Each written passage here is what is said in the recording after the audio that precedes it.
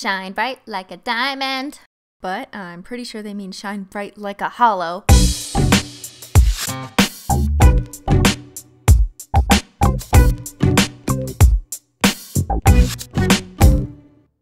Well, hello everyone, it's me, Christine, again. Before we get into it, quick announcement, the HOLO shirts are back by popular demand. After months of you guys asking to bring these back, we asked the HOLO gods and they were like, yes, we will bring them back for you. So if you've been wanting one, now is your chance to grab one. I put the link below. And now on to the video.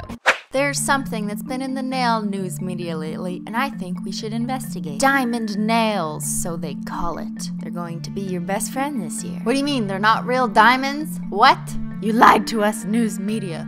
Shocking. Apparently, the diamond nail trend originated from Korean nail artist nail_Unistella. You can find her on Instagram or in Korea. Excellent video evidence. Apparently, she is also the one responsible for the shattered glass nail trend last year. Interesting. Very interesting. But the diamond nails. Beautiful, beautiful, beautiful, and hollow. I must have it. But how does she do it? What I do know is my nails need this 3D hollow.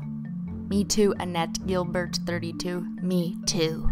Let's investigate this secret code. Google shall translate it for us. Diarmanel. That is of no help. Now what does this mean? The charm bursts. Okay then. What about this? I do not need a diamond ring. I do not know. Same. Longer code. I posted how. Profile link. What? That's just a bullshit Mary Claire article. You lied to us, Instagram. Now we must do our own research. This looks like a blog. Why the nail not Unistella? What is this? Is this her website? She looks so happy. And I'm looking. I don't understand. There's too much code on here. Where are the diamond nails? All I'm finding is models and runway bullshit. After so much research, we have found literally nothing. By the way, did you know I'm a researcher in my day job? I should be fired. In any case, I love a good challenge. And you know what I think diamond nails look like? This exact silver holographic nail foil. Wow, what a fucking mystery. Let's begin.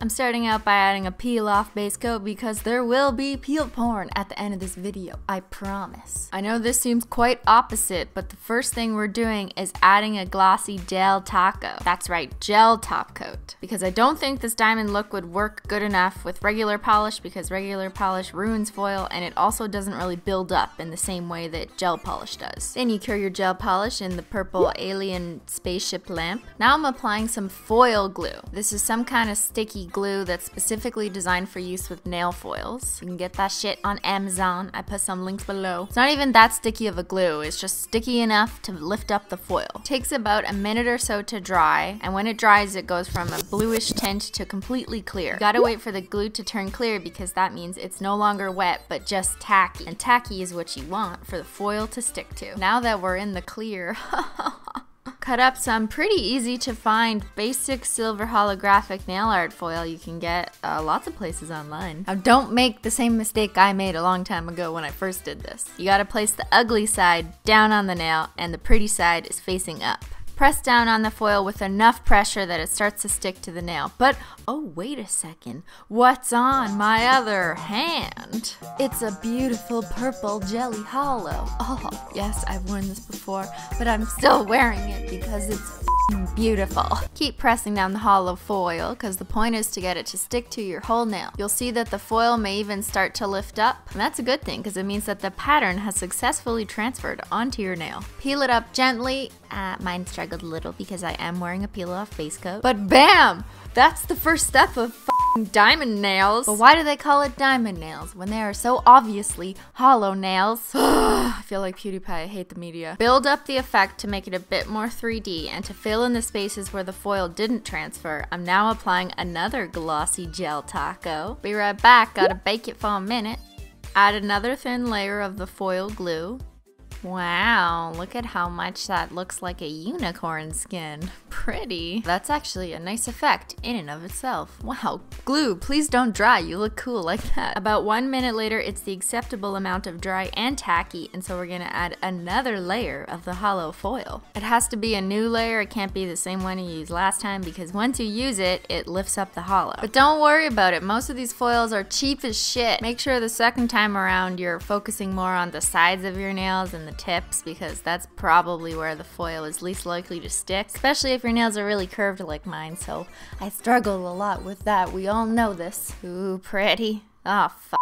Of course, I fucked up the tip. You can try and save it by putting some extra foil on your blank spots, but it doesn't always work. In any case, when you are happy, you complete the look by adding a glossy gel taco. Again, bake, bake, bake like a cake. Hey, did you guys see my cake video?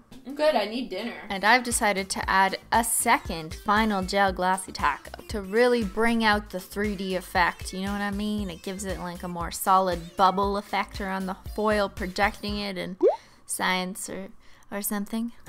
Look at all of my holographic foil scraps. You are not scraps to me. I will keep you forever and cherish you. And well, would you look at that? F***ing diamond nails on my nails.